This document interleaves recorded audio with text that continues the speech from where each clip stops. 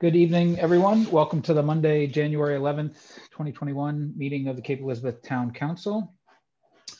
Could we start off with a roll call, Deb? Chairman Garvin? Here. Councillor Boucher? Here. Councillor Devereaux? Here. Councillor Gabrielson? Here. Councillor Caitlin Jordan? Here. Councillor Penelope Jordan? Here. Councillor Noonan? Here. Mr. Chairman, you have a quorum. Thank you so much. Could you all please join me in rising for the Pledge of Allegiance?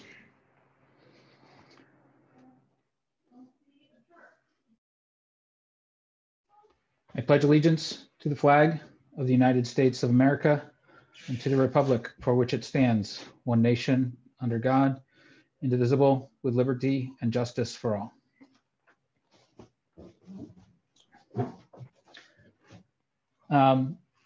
Right here at the top, before we get on to the rest of our regular agenda, I just wanted to take a few moments to reflect a bit on the events that occurred in Washington last week. Like so many, we were shocked and appalled and deeply saddened watching the violent and anti-democratic acts that transpired. To see a riotous mob, some clearly espousing extremist, racist, and anti-Semitic views, occupy the Capitol, seeking to interrupt the democratic process and attempt to overturn the results of a free and fair election, was something few could imagine, even amidst the hyper-partisan environment that envelops the nation and our government today. First and foremost, we grieve for the lives lost and those who were injured. We are grateful for the heroic actions of many that prevented more tragic and potentially catastrophic outcomes, and we were encouraged to see the work of the Congress continue unabated once order had been restored. What happened last week has been universally condemned, and we unequivocally join in that response. I wanted to also offer, though, an additional and slightly more personal perspective. Just an hour or so after the Capitol building had been cleared and secured, the Town Council met for its regularly scheduled workshop. On the agenda were the updates to the short-term rental ordinance we've been working on for the last couple of months, something that, while clearly on a completely different level, has generated a fair amount of disagreement and tension among our community and us as councilors. It struck me that evening, and Councillor Devereaux referred to it in the moment, about what a stark contrast and juxtaposition it was to what we had witnessed earlier in the day. We all take tremendous pride in serving the community as town councilors. We strive to model civic leadership and civil discourse. Even when we disagree, we do so with respect and a foundational trust that each person's opinion and position is rooted in facts and a desire to do what they think is right on behalf of our citizens.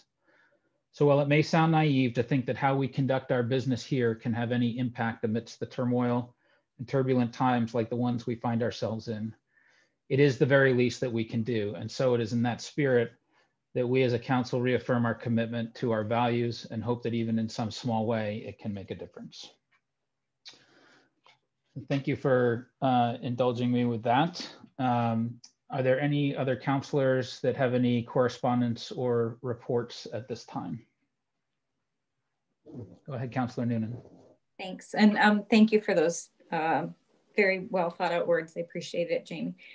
I just wanted to report that last week I did meet with Nate Perry. He's from the Cape Elizabeth Fishermen's Alliance, and he just wanted to update me, being new, that just give his perspective on their view of the history around the boat launch and the boat access, and just kind of explain a little bit to me why the Fishermen's Alliance is interested in seeing the new access move forward. So thank you for that. Any questions for Gretchen about that?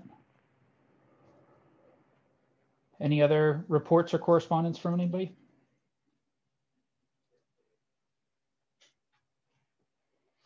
I'll note that there are about 15 folks in attendance right now for the meeting. And with that, I'll turn it over to Councillor Gabrielson for the report of the Finance Committee. Great, thank you, Jamie. I'll keep it brief. Everything, the revenues and expenses both seem to be tracking pretty well with projections. So that's great and to be expected. It's nice to see, well, not nice in terms of getting out and doing some skiing, but winter's been gentle on us so far from a public works perspective. So tracking a little bit ahead in some of our expense categories, which is good. Any questions, I'll probably refer them on to Matt or John. Any questions for Jeremy? Penny, go ahead. Yeah, and maybe it's more for Matt. I know it might be a bit premature, and I did read a couple of things from the Maine Municipal Association regarding Governor Mills' budget. It looks promising so far. I don't know what your read is on it, Matt and Jeremy. If I may, Mr. Chairman, thank you. Yes, right now we're looking at, I think Governor Mills stated they were looking at 3.75%, which is an increase on the revenue sharing for next year. However, that is dictated by sales tax receipts as well as income tax receipts as well. So if the sales are down, that number will be obviously more conservative. So we'll probably, many different managers who I've been interacting with looking at this, we'll be tracking similar numbers to where we're at this year, trying to be a bit conservative on that. But I think we were all very encouraged to see that percentage was at least going up. So that may help us see a positive benefit in the coming fiscal 22 budget. They should come out with their first estimates probably mid to late February would be the first estimate they'll come out with, and then they come out with a revised estimate later in the spring. So as those numbers come forward, I'll be sharing that with the council. Thank you. Thanks for the question. Any other questions for Jeremy or Matt regarding the Finance Committee report? Seeing none, we'll move to citizen comment for anything not on tonight's agenda. So if there's anybody joining us that wishes to speak about something that's not on our agenda this evening, you're welcome to do so at this time. Just use the raise hand function in the Zoom meeting and you'll be called on. Don't see any hands going up at the moment. So we'll move on to the town manager's monthly report. Matt. Thank you, Mr. Chairman. I'm happy to report that all town departments are working on their fiscal year 2022 municipal budget. So all departments are hard at work trying to craft that and get the budget document moving forward. I'm also happy to report that our police department and emergency medical services personnel have received the first round of COVID-19 vaccine. Over the past couple of weeks. We anticipate that they will be receiving the second shot of the two-phase vaccination within the prescribed window. Those would be the EMTs as well as the policemen who are all EMTs as well. And then they're considered to be in segment 1A, and then our fire responders are considered to be in 1B, so they'll be in the following round from there. So it's very encouraging to see that at this point with so many good folks who are every day in harm's way working on that. So that's a positive development for sure. Last week, I received confirmation that the town was successful in our pursuit of the electric vehicle charging station grant for both of them. So huge ups on that. Thank you to Richard Parker and Sam Milton. I saw Sam is on here this evening, but working on that package, and it's a $16,000 or a grant of up to $16,000 or 80% of the cost of the project, if not in excess of $16,000. So we will plan on including those two stations in the upcoming capital plan. We've completed all the agreement language regarding the solar installation project, and Encore Renewable Energy is working on the next phase of the project and looking to go to the planning board in the near future. Speaking of solar power, the Energy Committee will be having a community conversation through the Thomas Memorial Library on January 25th at 6:30 p.m. and that'll be on community solar projects. The communications tower project is also advancing with the pre-bid meeting this Thursday morning, and we have received our planning board approval as well as DEP review and approval, as well as a confirmation that it is not a habitat for rabbits up there, which is always a concern. Finally, this Thursday evening, the town engineer, Steve Harding, Public Works Director Jay Reynolds, and myself and I will be holding a meeting to discuss the preliminary design work on the Kettle Cove watercraft launch that Councilor Noonan was speaking about just earlier. This is a product of the planning grant that the town received, and we've notified the abutters and posted the meeting. It's anticipated to have a final presentation after this informational meeting with the neighbors prepared, and have a final presentation prepared for the council for your February 1st workshop. So we do have that advancing as well. And that is all I have for this evening, Mr. Chairman. Thank you very much, and be happy to take any questions. Thanks, Matt. Are there any questions for the manager? If I had one other item, sorry, I forgot to write this in. We are looking to pursue a land and water conservation fund grant for that launch work in the spring. It's been identified by the state that we would be extremely competitive in that, as it would improve access. So very encouraged by that and trying to provide a benefit while not impacting the taxpayers. Thank you, Matt. Thank you. If there are no questions for Matt on anything from his report, we'll move on in the agenda. Item 8 is review of the draft minutes of the meeting held on December 14th, 2020. Is there a motion?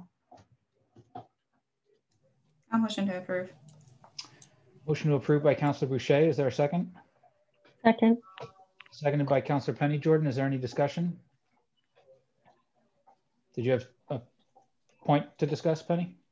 I thought I saw your hand. No, oh, okay. Any discussion? Seeing none, Deb, could you call the roll for the vote, please? Councillor Boucher, Yes. Councillor Devereaux, Yes. Councillor Gabrielson, Yes. Councillor Caitlin Jordan, Yes. Councillor Penelope Jordan, Yes. Councillor Noonan, Yes. Chairman Garvin. Yes. The motion carries. Thank you. Agenda items number 31-2021 through 33-2021 are presented as a consent calendar item here. These are three accounting measures effectively being recommended by the finance director for the establishment of a special purpose fund for the Thomas Memorial Library, authorization of transfer funds for account series 0640 and 0660 or through 0660. Creating basically revamping the accounts that fall under those, and then the last one on Fort Williams Park uses for 2021. Is there any objection to having all three of these be moved as a consent agenda? Jamie? Penny. Yep. I'd like to discuss 32-2021. The transfer funds. Yep. Okay. Why don't we just go ahead and take each one individually then? Okay. I think that makes sense. So we'll go with item 31-2021. Is there anybody from the public that wishes to speak on this item on the establishment of a special purpose fund for the Thomas Memorial Library? If so, please raise your hand.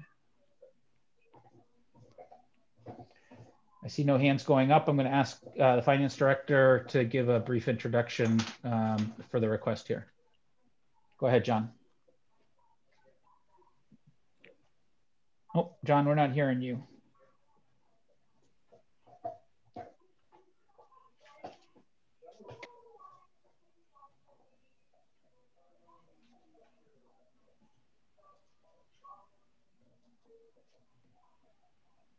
I can lead in on that one, Mr. Chairman. That or, yeah, go ahead, Matt. Then, yeah. While John works out the audio. For sure.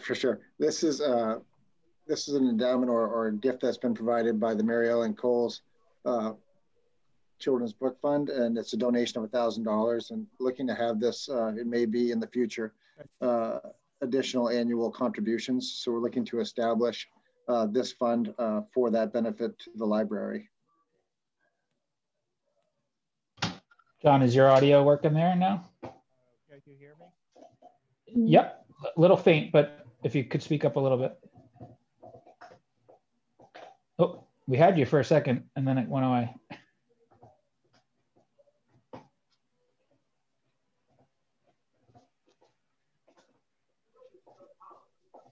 Turn up your volume.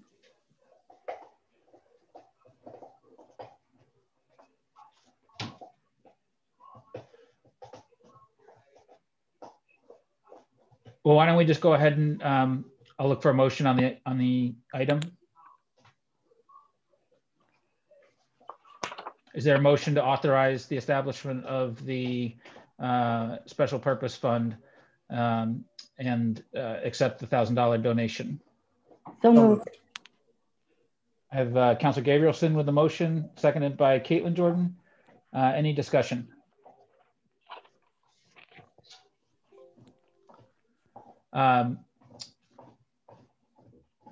Seeing no discussion, I'll call the question then. Deb? Counselor Boucher, Yes. Counselor Devereaux, Yes. Counselor Gabrielson, Yes. Counselor Caitlin Jordan, Counselor Penelope Jordan, Yes. Counselor Noonan, Yes. Chairman Garvin. Yes. The motion carries. Okay, item number 32-2021 is the authorization of transfer funds in account series 640 through 660, recommending new general ledger accounts here, and the movement of multiple appropriations into those accounts with different controls. Is there anybody from the public that wishes to speak on this item?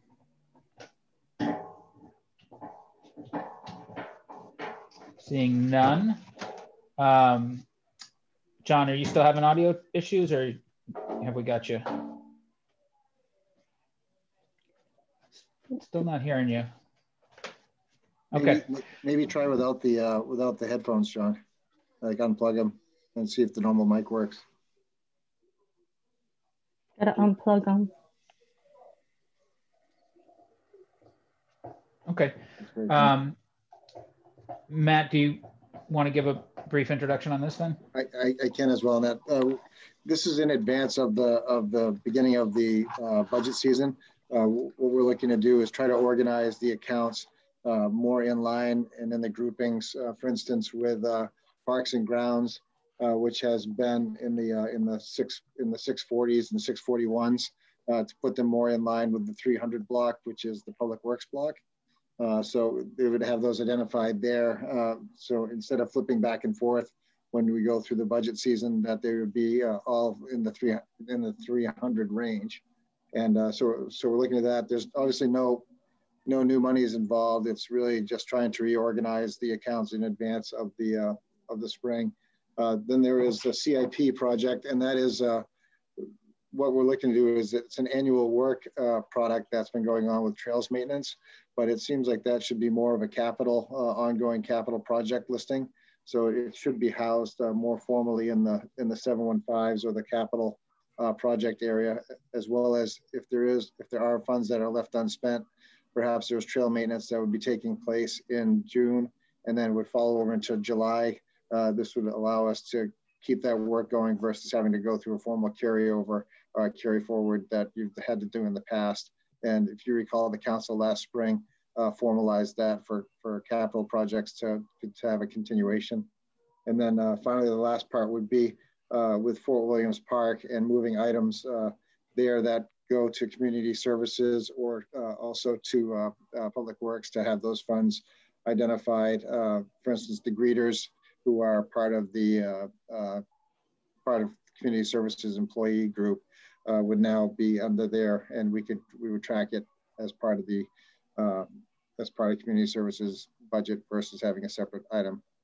And I know Councilor Jordan has questions specific to this area, so be happy to take some of those in. Hopefully John can weigh in as well. Go ahead, Councilor Penny Jordan. Thanks for that intro, man. You're welcome. I think basically my questions have to do with not having Fort Williams all under one line item. It's now spread across a couple of different departments. And so it's like, what is our objective here? and how do we want to operate our business? Because you align your chart of accounts with how you want to operate your business. And we constantly think about transparency and ease of citizens to access information.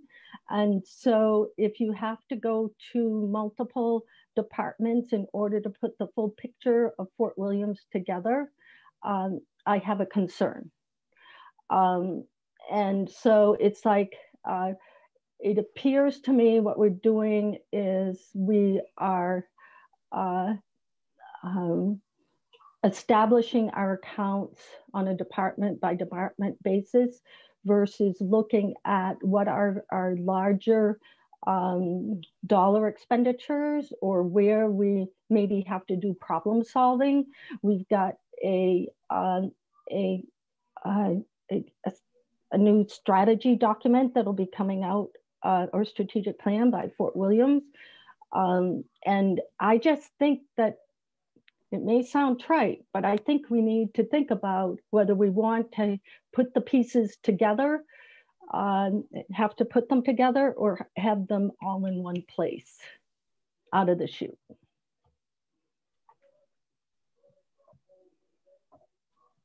Matt or John, if your mic is working, any response to that?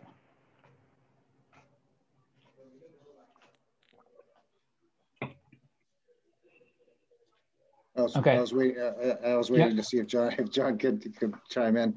Yeah, I understand what Councillor Jordan is looking at as well, and it's a little bit of a challenge to try to, we will be able to track everything that we have for Fort Williams, but I do understand her thought as far as trying to have that all accessible for one direct item there. Fort Williams Park specifically, and have those all housed in one spot.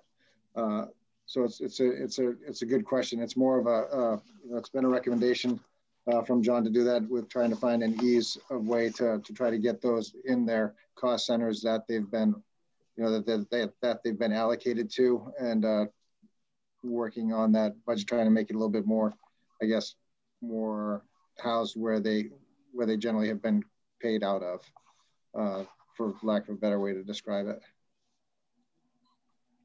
Go ahead, Councilor Devereaux. Well, my question is, how long have we been doing it this way with Fort Williams as one big group? And I'm guessing for a very long time. Is that right? Yeah, the for part is correct. The second part would be ever. I think what you're looking at is, as we've gone through creating the different accounts, I think as over the years, as you've added a new account, it's been added into, we've got the 300s, we've got the 400s, and then as Fort Williams became a budget entity, it went into the 600 accounts. So as they've been created, you create a grouping for that, and then subgroups within that. So I think that's how that was created back, so many years ago. So just looking at it through a different set of eyes now, and trying to find ways that may work better towards organizing the expenditures. Go ahead, Penny. The other thing that actually, hold on, Valerie. Did that answer your question, or were you going to ask a follow-up? Sorry, I was just going to say thank you, but I'd really like to hear what John has to say, because I have to agree with Penny. I like the idea of it all being in one place where anyone can look at it and see these are the expenses for Fort Williams. And unless John has some really compelling reason, I like it. Just seems more transparent to me. Can I interrupt before we move forward on it? Does action need to be taken on this tonight? Well, thank you, Mr. Chairman. I think you and I are standing in the same pew at the moment. It may be wise to, when we can work through these audio issues, to table this item and bring it forward for next month. And then, and during that time period, we can work with John and get his audio items completed. So if that would work, Council. I move that we table this item. Is there a second? I can't hear you, Jamie. Can you hear me now? Yep. I said I move that we table this item. Can I say one more thing before we do that? Sure. only just food for thought as you move forward.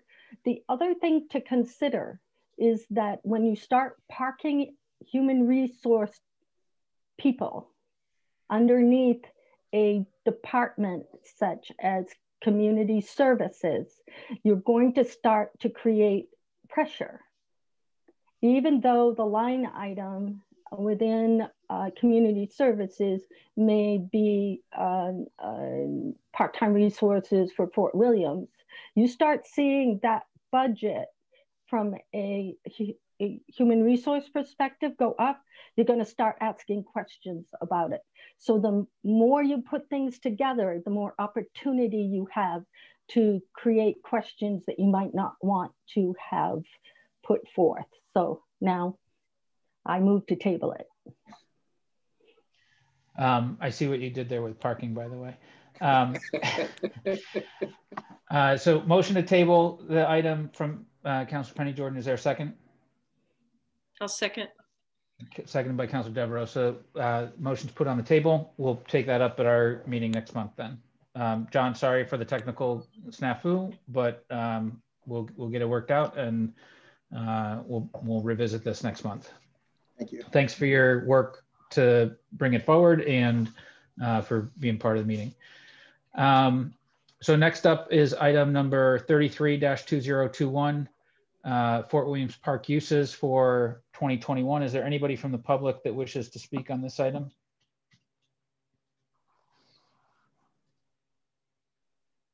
I don't see any hands going up.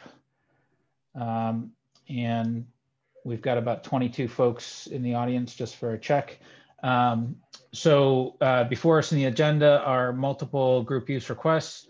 Per our policy, it's the council's responsibility to approve these recommendations. They were all recommended for use by the Fort Williams Park Committee. Is there a motion to approve the group uses that have been brought forward? So motion by Councilor Noonan. Is there a second? Second. Seconded by Councilor Gabrielson. Is there any discussion? Councilor Penny Jordan. I just want to make one point, and it's probably an obvious point, but we are approving this based under the assumption that gatherings such as this can occur. Just want to make sure that that is recognized. Correct, and thank you for the point of emphasis. Is there any other discussion? Seeing none, Deb, could you call the roll, please? Councillor Boucher? yes. Councillor Devereaux? Yes. Councillor Gabrielson? Yes. Councillor Caitlin Jordan? Yes. Councillor Penelope Jordan? Yes. Councillor Noonan? Yes. Chairman Garvin? Motion carries. Thank you so much. Item number 34-2021 is short-term rental amendments, ordinance amendments, and followed by the next item after that, comprehensive plan amendment recommendations. I'm going to ask if there's anybody from the public that wishes to speak on this, but I first just want to clarify, because we did receive some emails, and some folks had a chance to respond to, others that came in today I did not. Number one, both of these items on the agenda this evening, following the workshop meeting that we had last week, are effectively procedural steps to advance these items to a public hearing at our council meeting next month, Monday, February 8th. So the intent is not to get into discussion or debate tonight necessarily about the merits of the draft of the ordinance or particulars of the issue necessarily, but rather to just decide on whether to refer to a public hearing. At the public hearing, we would obviously have as much public comment on the item as the public wants to have. So hope that, number one, clarifies that point about what each of these are. And I know some people were asking why there was public comment scheduled for these tonight, if that was the case. And just to clarify that point, we as is our policies, we have public comment before every agenda item, an opportunity for public comment before every agenda item at every meeting. So that's number one. Number two is there seemed to be some misunderstanding or lack of clarity around what actually was decided, or I don't even want to use the word decided, because the nature of a workshop is just for having a discussion and dialogue about an item.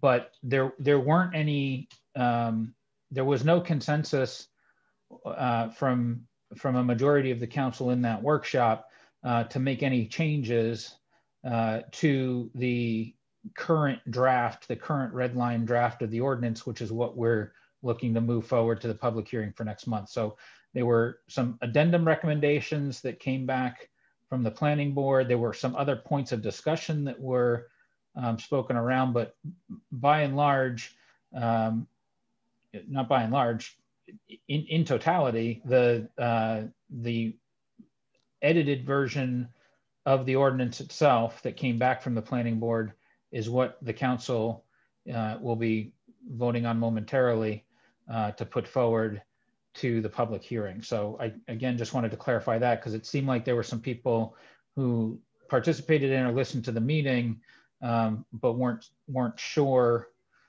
in spite of some back and forth discussion, where things netted out on some of those things. So with that all being said, I will at this point open up if there's anybody from the public that wishes to speak on the item. And again, with the reminder that the item is on whether or not to refer the ordinance to a public hearing for Monday, February 8th. Is there anybody from the public that wishes to speak on this?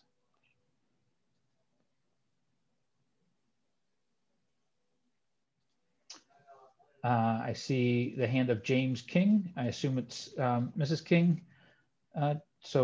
Mrs. King, when Matt opens up your mic, you can go ahead. And if you could just give us your name and address again. Thanks. Of course. Go ahead. Am I unmuted? Yes, You're ma'am, good. We hear you. Thank you. Thank you, guys. How are you? Well, I kind of wonder if we're, after a full year, I wonder if we're really, ready for it to go to the public, because it seems like some very important things changed last week. And when I left the meeting, I thought, what happened? Some of the counselors almost seemed to be talking about the fact that they were hosted and unhosted, and they had different rules. And then when I looked at it all, the only point that I saw is this last one that I think was unfair because it was in the last 5 minutes. And something very important changed, particularly for me. It's been about a whole year from the very beginning, and it seemed like what we were focusing on was, Jamie, tell me if I'm on the right road here. But it seemed like the focus and what we really wanted to do is to restrict out-of-towners from buying property, to limit the number of rentals so that the nature of the town didn't change too much. Creating a permit process so we could follow people and protect the visitors, make sure that the homes were safe, etc. And then creating consequences because there had been irresponsible folks. I know that your intention was not to overburden the police with coming out to see, to check on silly things, silly, annoying things, people smoking outside and all that stuff. So I know that you don't want to overregulate and get involved in minutia, etc. But in the last 5 minutes, a point that I think is going to be a problem came up, which is saying that a minimum of 7 days had to be for each rental. I cannot imagine that you're going to send out the police to my house and say, Deborah, you've had 2 people this week in your house, give me a fine. Or that, our code enforcer is going to be looking at, the calendar of Scott down the street and seeing that he hasn't fulfilled that need. That seems like minutia and a problem that doesn't need to be solved. I like to say I kid my husband that he's sleeping with the cleaning lady because, you know, it's not like we have cleaners come in when you're a homestay. You do that stuff yourself. I know that was brought up as a point that could be a problem. People coming and going, and of course in some homes no one sees them. So my point is simply that I think that that thing that was added last minute, that in this whole year of discussion was not talked about, it seems premature to put that in last minute for something that needs to be presented to the public in a short time. Thank you very much for your comments. Appreciate you keeping them to 3 minutes too, which I forgot to mention. So I just want to offer up just a real quick response because I think it's in need of some clarification. Number one is there are multiple things that go to a public hearing and still change after the fact. So just because something is being sent to a public hearing, it doesn't mean that no changes can or will take place to anything that's in the language. In particular, that's the reason you have a public hearing, is to continue to hear input from folks and take that under advisement. Number two, I think both Ms. King, you and a few others have made the point and used the language of something that got added at the last minute. And I just want to clarify that I don't think that accurately represents the facts. And just clarify also about the 7-day sort of clause to which you're referring. So the first is that it's not requiring that stays be for a minimum of 7 days. It's saying that you can only have one you can only have one booking within a 7-day period. So whether that person stays there for 1 day or 7 days, it effectively counts as your one stay for that window, and then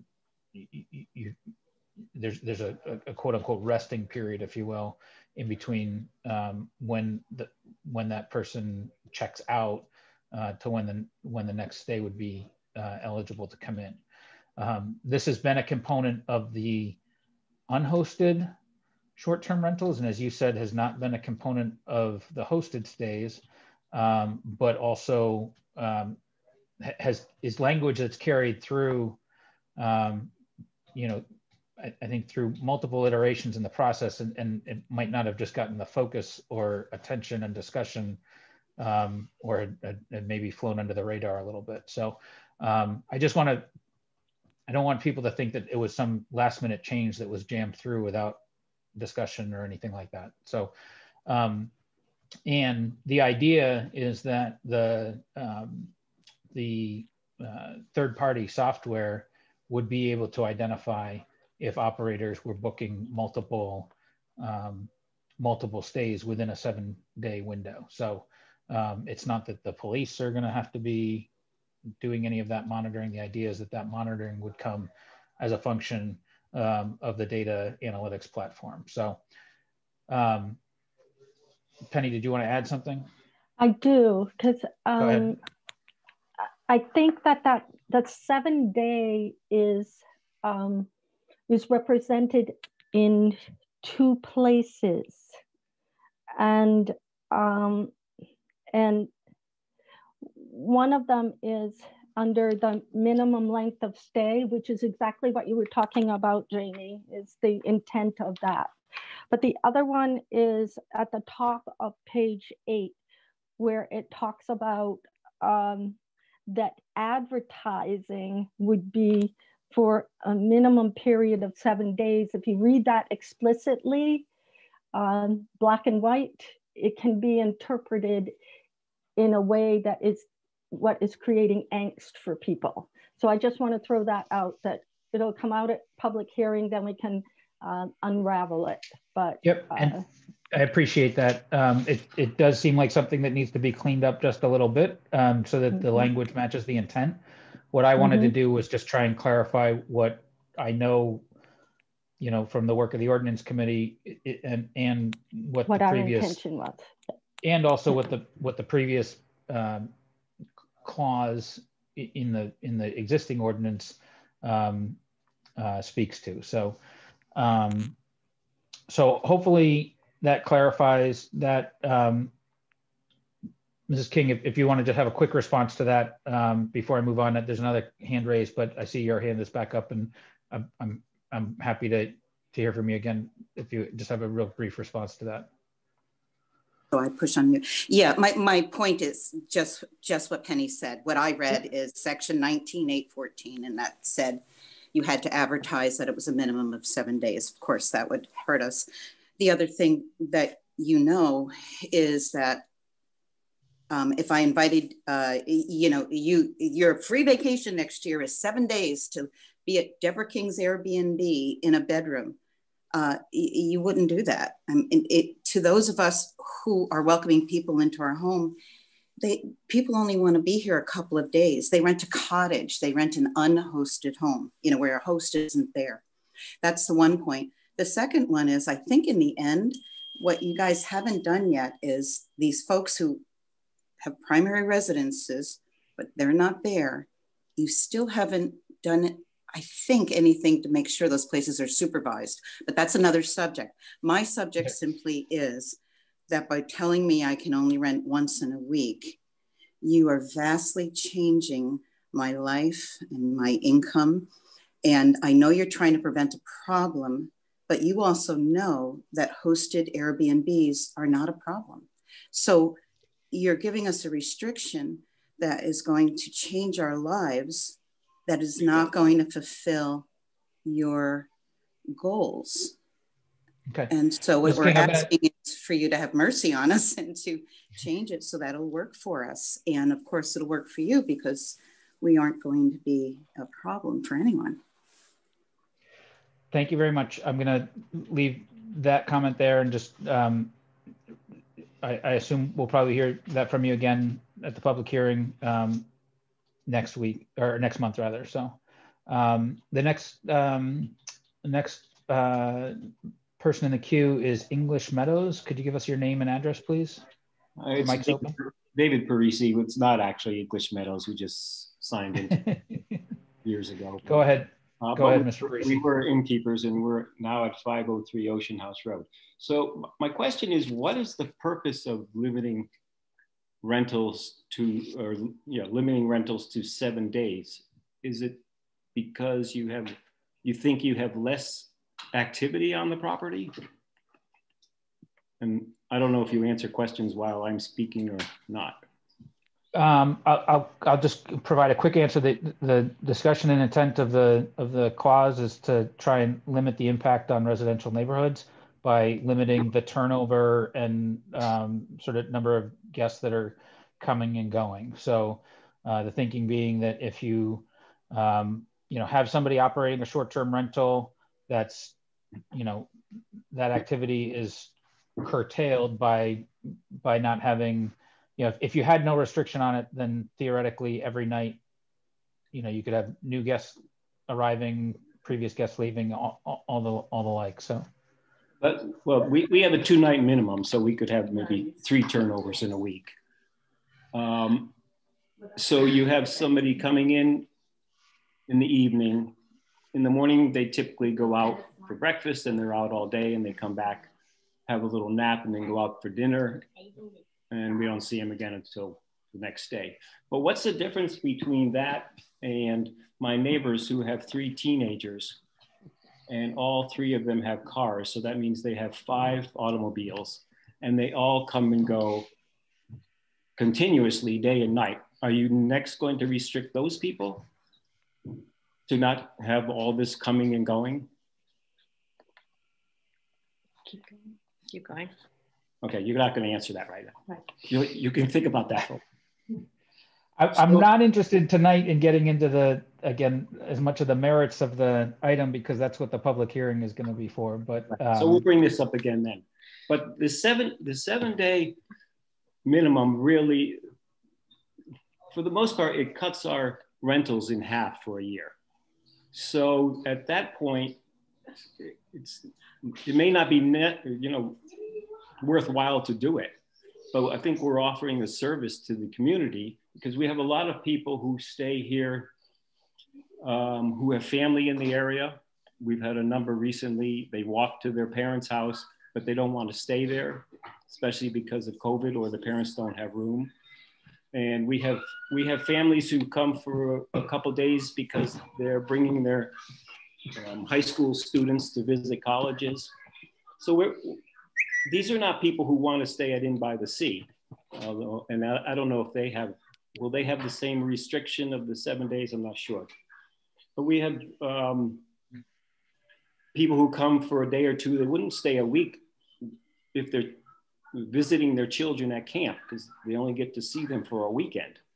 So we're providing this short-term rental for a lot of people who need it for very specific reasons and for short-term. Anyway, the 7-day restriction really greatly affects us. We used to be innkeepers. We enjoy having guests. We had guests from all over the world, which is the same as here. And it will also harm us financially. We purchased the property 2 years ago and started, after meeting with Ben, started renting once we did the renovations and put a fair amount of money into the property. And that could be my time's up. In any case, this is a real detriment to us. Thank you for your time. Thank you for your comments. Yep, thank you for your comments. Are there others that wish to speak at this point?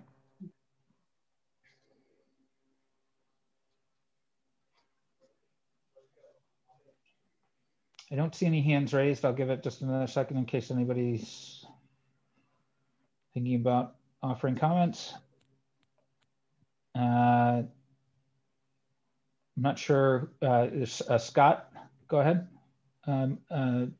Matt, I'll open your mic in just a second. Name and address, please. I believe I am unmuted. Yes, sir. Yes, go ahead. Great. Scott Rockwell, 119 Old Ocean House Road. And thank you for acknowledging a bunch of the letters that we have sent in addressing some of those concerns already. One thing I did want to address tonight that wasn't covered by some of the other speakers does pertain to the discussion in the category of primary residence hosted. And this actually specifically refers to the discussion at the workshop earlier this.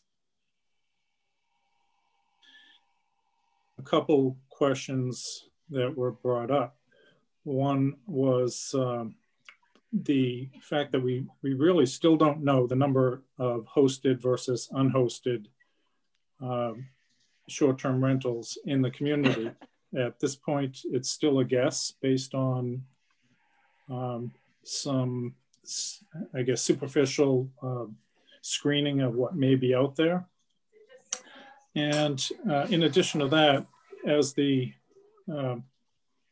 discussion went, and some of the comments were addressing this, is there was a difficulty in discerning whether or not the contracted analytics company can actually discern between a hosted or an unhosted stay.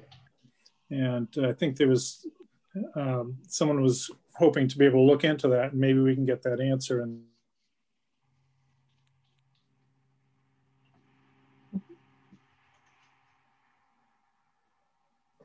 less of a minimum stay would be able to be managed by the permitting process, in that the numbers that, or the permit number that is assigned to the host category can easily be encoded to address whether it is a hosted or unhosted stay.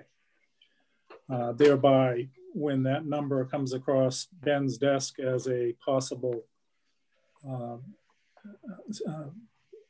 rental, short-term rental that is in violation of that minimum, he would then see that, oh, that's a coded as a hosted short-term stay. That is not a problem. So these are just some of the solutions that we're hoping will be addressed and or considered. And likewise, we're still waiting for the answer of how many rentals, short-term rentals, have been discovered within the town. So I'll leave it at that, and hope maybe a couple of those may be addressed in your replies. Thank you. Thanks very much.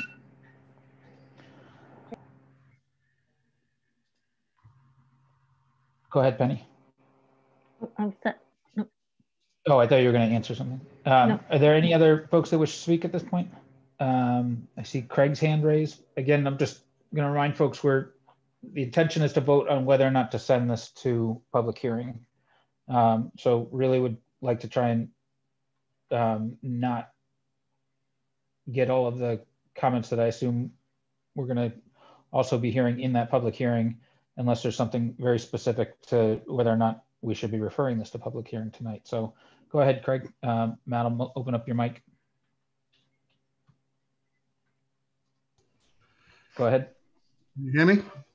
Yep. Name Yes, and address, please. Craig Cooper, 150 Ocean House Road. Thank you, Mr. Chairman. And I will keep my comments short because I'm sure you'll be hearing from me at the public hearing, and I appreciate what you said earlier about that. My comments that I did want to make was, unfortunately, I was unable to speak during your workshop last week. I missed the public comment of that because I was engrossed in the fact that our capital in Washington, D.C. was under siege at that time. And I was watching that on television when I realized it had gone past 7 o'clock and that you were having your workshop. So I'm literally just commenting that I wanted to let you know that I came back in at about 7:15, 7:20 after the public comment, watched all the process that you all went through and discussed at your workshop. And most of you have received a number of emails and heard from me over the last year or so. It was a very good thing after what I was watching and witnessing in Washington, D.C.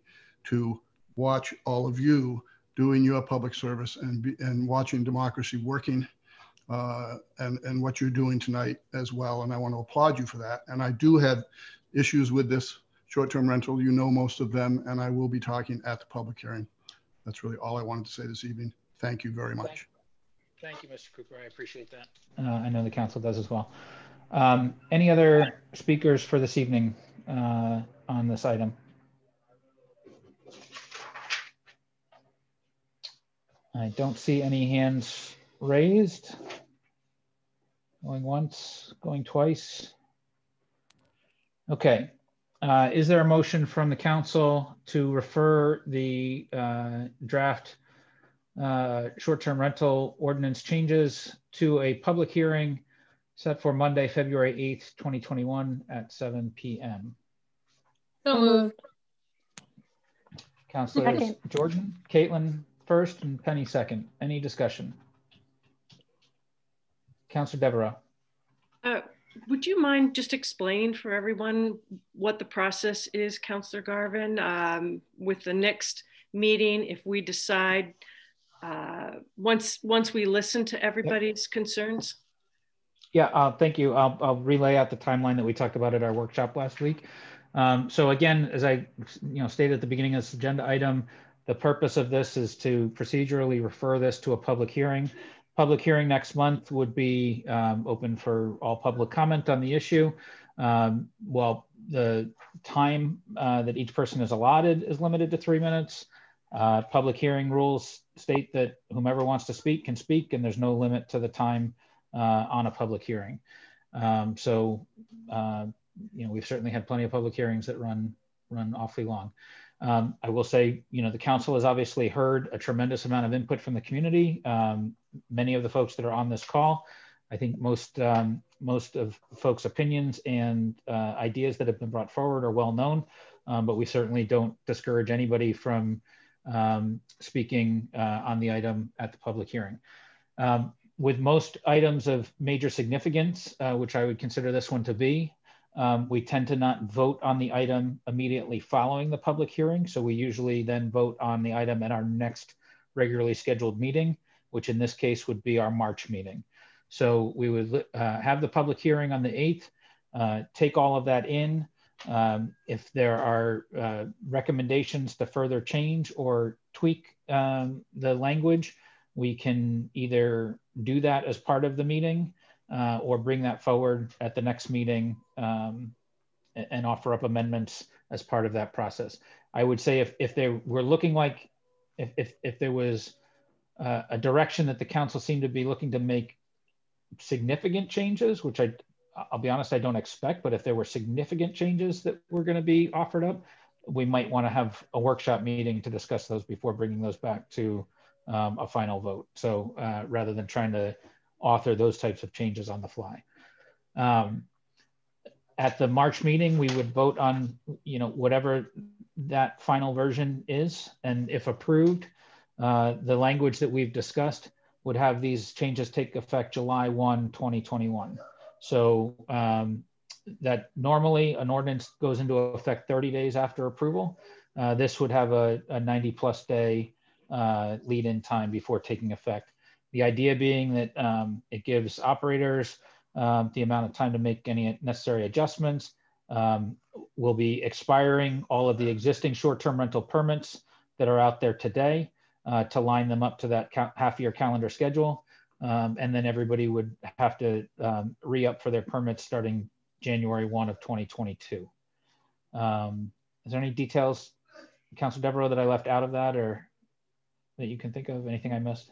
No, that sounds good. I just think people should know if we vote on it in March, then it takes effect in July. And even if it got kicked to an April vote, my guess is it would still take effect in July, correct? It could. It would be left to the determination of the council, but I mean, yeah, it's feasible, yeah. Thank you. Any other, yep. Any other discussion or comments? Seeing none, we'll call the question. All those in favor of advancing this item to the public hearing? Deb, could you call the roll, please? Councillor Boucher, Yes. Councillor Devereaux, Yes. Councillor Gabrielson, Yes. Councillor Caitlin Jordan, Yes. Councillor Penelope Jordan, Yes. Councillor Noonan, Yes. Chairman Garvin. Yes. The motion carries. I just want to, again, as I have a number of times before, thank everybody for, the continued comments that they're bringing forward. I don't want anybody to take me trying to move this along as not appreciating your input or anything. And I know we look forward to hearing more from folks leading up to and at the public hearing. So thanks very much for everybody that's reached out and to those that I know will continue to do so. The next item corresponds with this. It's to refer the draft changes that were recommended to us by the planning board for amending the comprehensive plan to align with these short-term rental ordinance changes. Is there anybody from the public that wishes to speak on this item?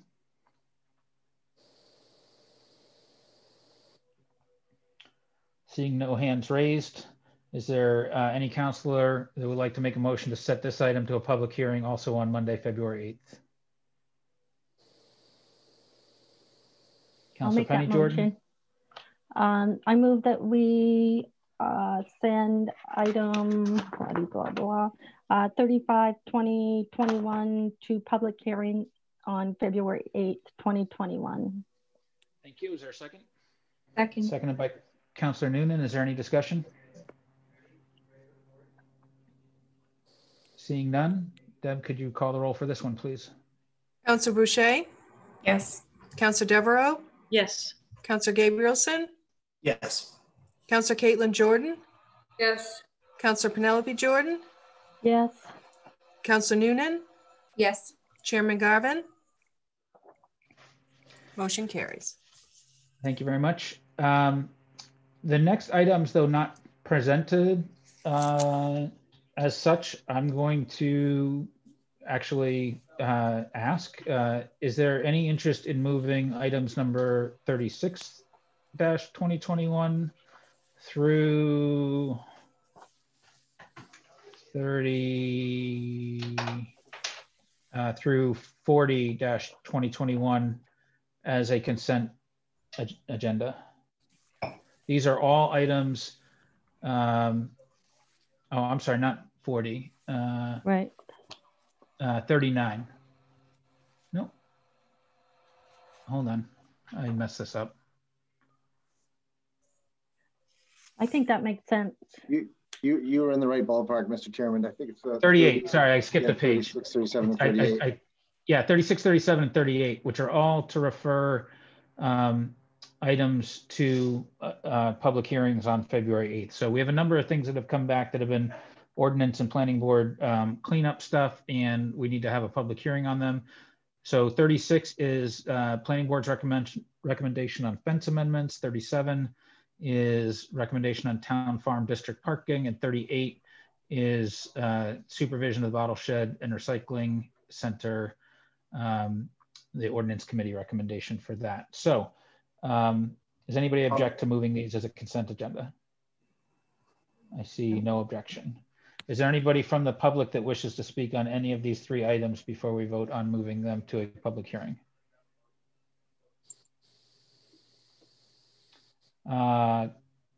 Tim Trakimowicz, Matt will open up your mic and just give us your name and address, please, Tim. Hi, yes, can you hear me? Yes, sir. Got you loud and clear, Tim, thanks. Excellent. Thank you, guys. Really quickly, my name is Tim Trakimowicz. I live at 1 Granite Ridge Road. I am also the new chairperson of the recycling committee.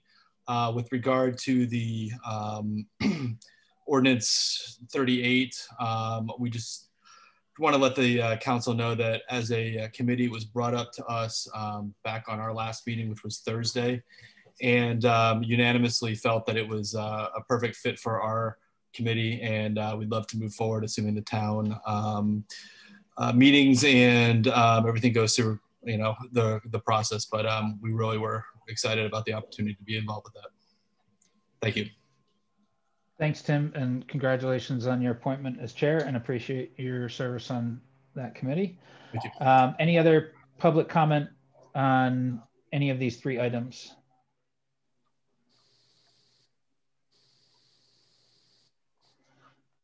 Seeing none, is there a motion to move these three items to public hearing on February 8th, 2021? So moved. Moved by Councilor Boucher. Is there a second? Second. Second by Councilor Devereaux. Is there any discussion? Seeing none.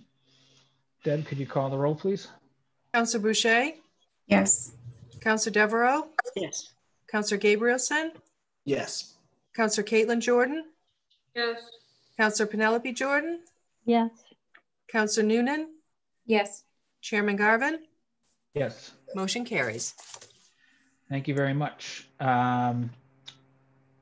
So the next item is number 39-2021, two traffic and parking related ordinance recommendations. We're looking to refer these to a workshop, to a future workshop. Is there anybody from the public that would like to speak on these items? We've got, it's parking amendments to Kettle Cove across the beach and Seaview Avenue, Glen Avenue are the two that we're referencing here. I see Tom McCulka's hand raised. Tom, when Matt opens up your mic, if you could just give name and address before your comments, please. Should be good to go ahead, Tom. Yeah, go ahead. My name's Tom McCulka. I live at 4 Mountain View Road. Thank you very much for your time.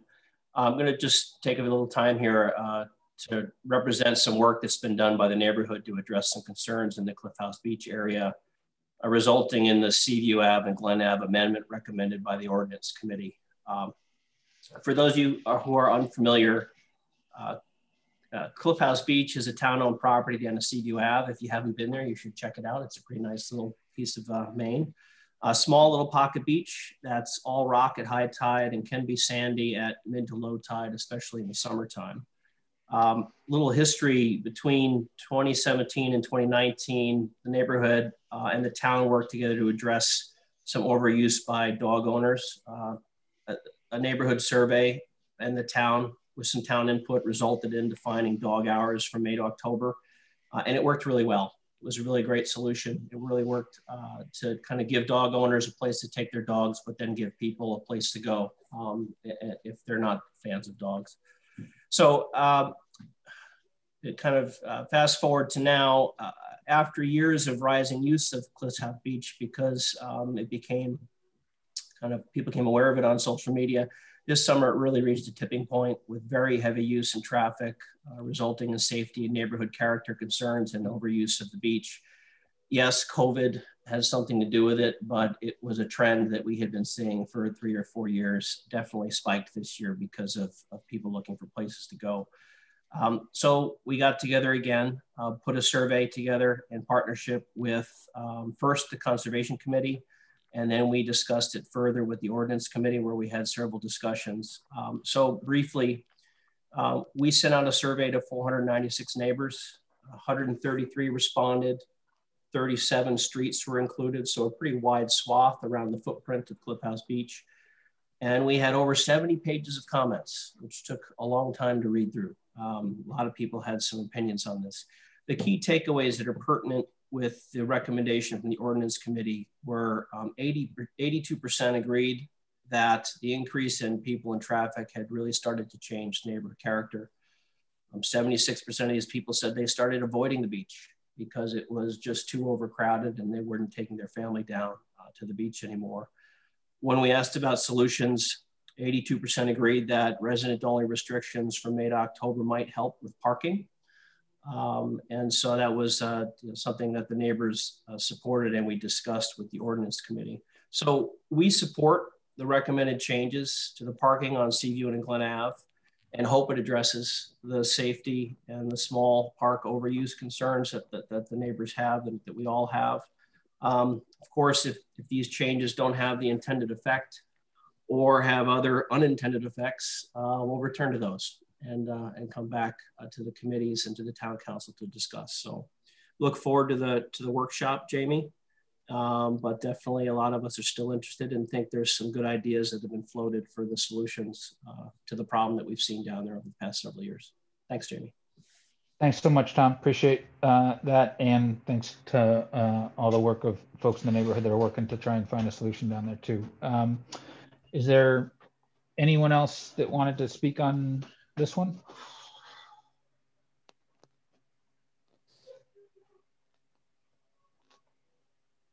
I don't see any hands.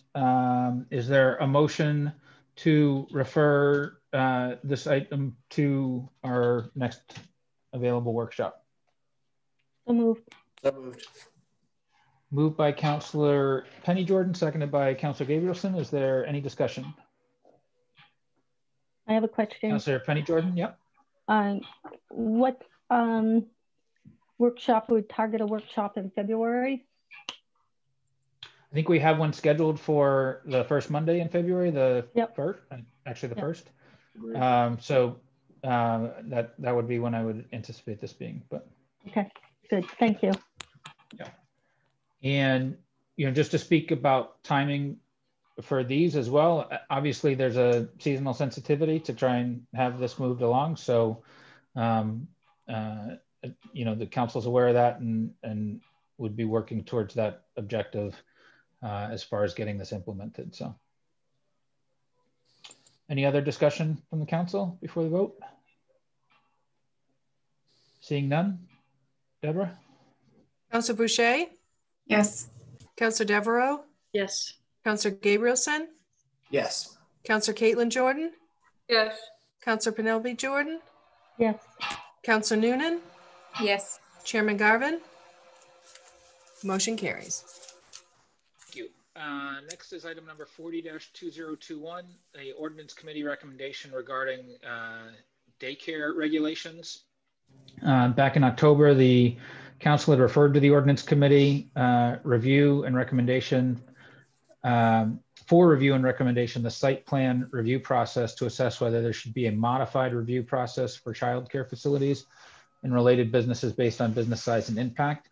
The ordinance committee did review those regulations at meetings in November and December and voted at their December meeting unanimously to make no change. So is there a motion? Is there anybody from the public that wishes to speak on this item? I don't see any hands raised. So is there a motion to accept the recommendation of the ordinance committee that we make no change to the existing daycare regulations?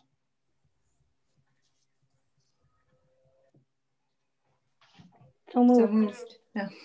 Moved by Councillor Noonan, seconded by Councillor Penny Jordan. Any discussion? Seeing none. Deb, can you call the vote, please? Councillor Boucher, Yes. Councillor Devereaux, Yes. Councillor Gabrielson, Yes.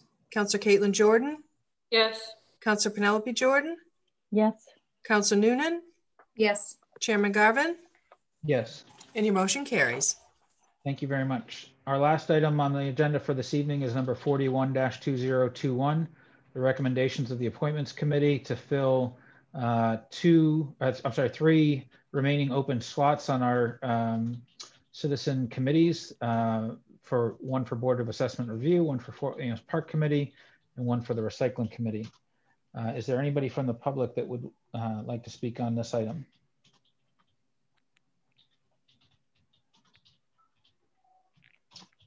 Seeing none.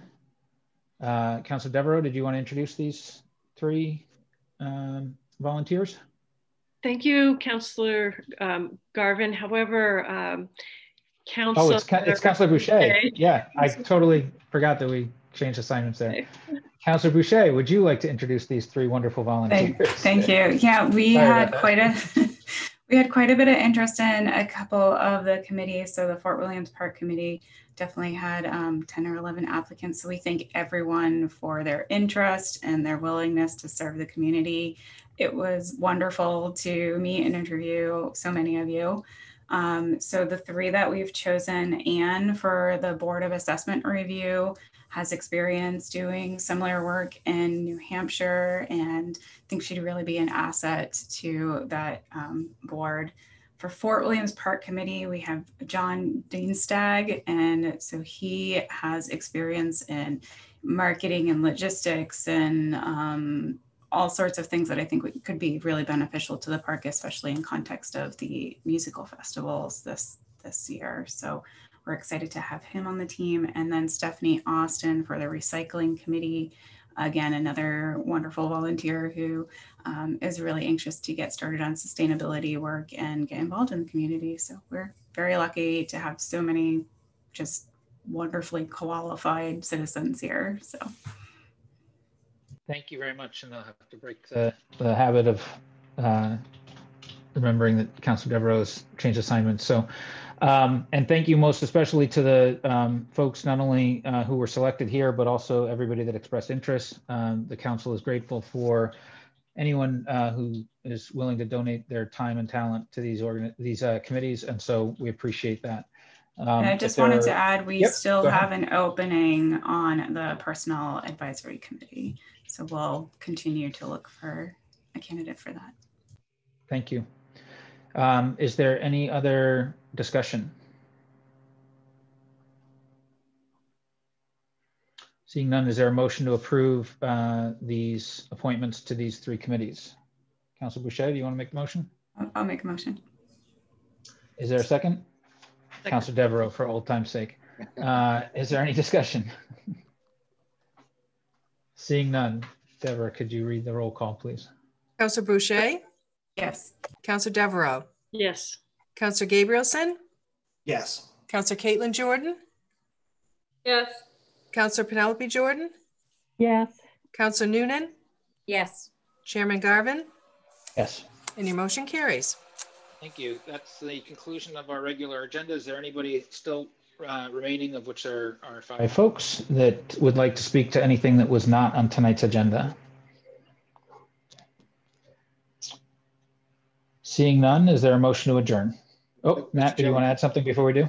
If I may, please, Mr. Chairman, I just want to let you know, in your inboxes this evening, you will receive, with great thanks to Councillor Boucher, your workshop agenda items for tomorrow evening with the council goals. So you should have that there, and we'll have that posted shortly. And then also looking to have a joint workshop with the school board for the presentation of the annual audit.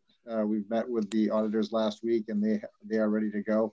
I was trying to get it in for next week with the joint meeting on the 20th, but they were unavailable that evening. But I didn't know if February 10th would work for the council, if you could put that on your dance card. And we'd like to have a workshop that evening so they could go over the results of the annual audit. So Wednesday, February 10th, Matt? If that's available. Looks good for me. Is there anybody that has a conflict? Not at this moment. I might, because our Civil Rights Committee tends to meet every 2 weeks. However, we may be able to push it to Thursday if that's the day that works for the school. Okay. What time is it? Also at 7 or? Yeah, typically at 6:45, 7 o'clock. Okay. Okay. No other conflicts though? Thank you. Okay. So February 10th at 7 o'clock, we'll plan for that. Thank you, Matt. And did you say there was something else too, or no? Nope, just the goals. Just those two items, the goals, and we'll have that. And then for the February 1st, we'll have a presentation regarding the Kettle Cove proposed boat launch, and so that may be an opportunity that evening for coastal issues to have Kettle Cove and Glen Avenue conversation as well. Okay.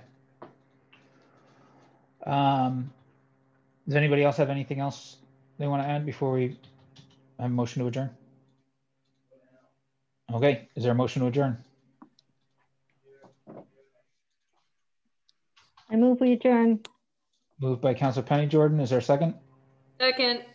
Seconded by Councilor Caitlin Jordan. Is there any discussion? Seeing none. Deb, one last time, please. Councillor Boucher? Yes. Councillor Devereaux? Yes. Councillor Gabrielson? Councillor Caitlin Jordan? Yes. Councillor Penelope Jordan? Yes. Councillor Noonan? Yes. And Chairman Garvin? Yes. Thanks very much, everybody. We'll see you at our workshop. Thanks. Thanks. Take care. Good night.